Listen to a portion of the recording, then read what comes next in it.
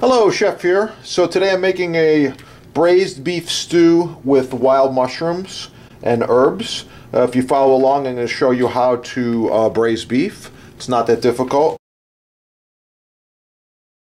Okay, so in this particular stew I'm making today, I'm going to look for a kind of a medium-sized dice, and we're going to go with something like this.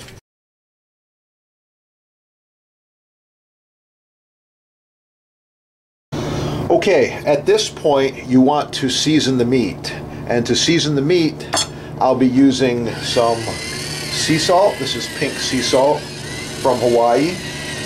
Very good stuff. I've got some herbes de Provence right here. Put that on as well. Maybe about a tablespoon. Okay.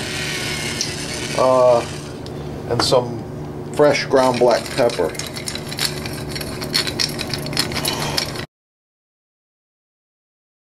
All these spices in there, get it good and coated nice, and then we're going to move along to some cornstarch. You can use flour, you can use cornstarch, it's completely up to you.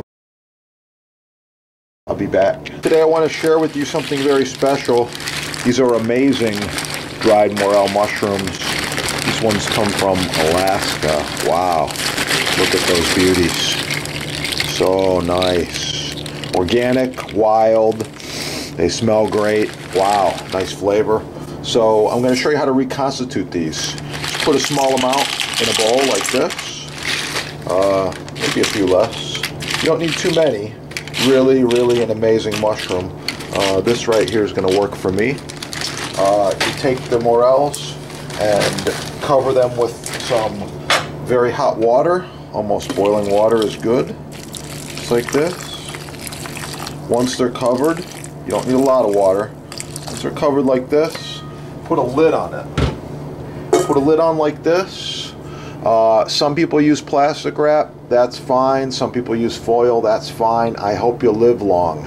I don't know. Stainless steel, non-reactive, very safe material. Glass lid, you can't go wrong. So there's the morels reconstituted, ready to use for the recipe.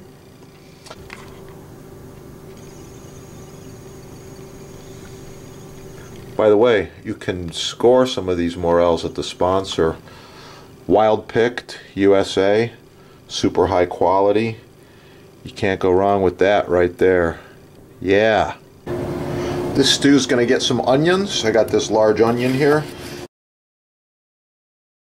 Nice and hot, and I'm ready to start adding my beef. The beef has been lightly tossed in the cornstarch, and you just want to brown the beef.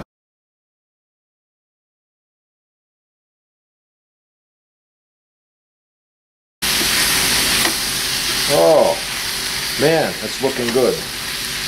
Okay, I'm gonna put a little bit of beer. You can use wine if you prefer. I'm using beer. Either way. This is my braising liquid, by the way. Okay? After the beer, I'm going to add a little bit of some tomato product. Tomato product can vary. You can use anything you like. In this particular case, I'm using tomato sauce, ketchup in there as well.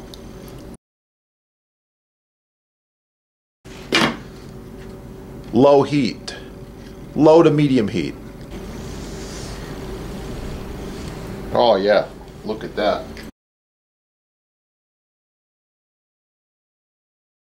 Just a few at a time like this. Yeah, looking good.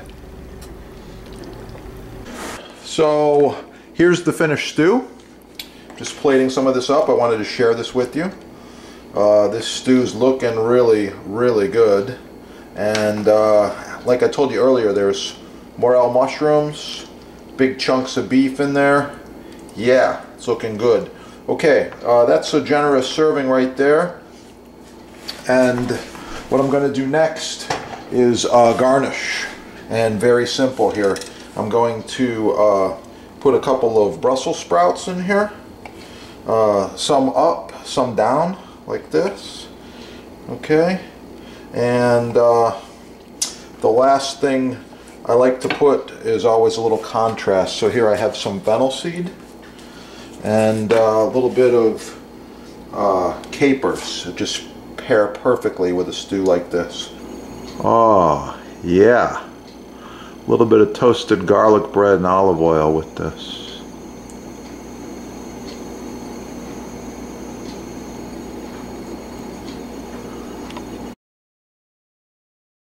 Highest quality at the lowest possible price.